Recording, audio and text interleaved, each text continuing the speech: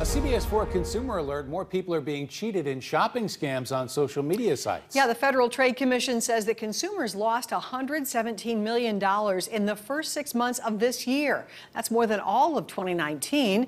Federal Trade Commission says that fake ads are showing up on Facebook and Instagram. Complaints about this type of scam have nearly doubled in just the past few months. You know, I'm not surprised that scammers have been able to pivot and take advantage of changes that may have come about because of the pandemic.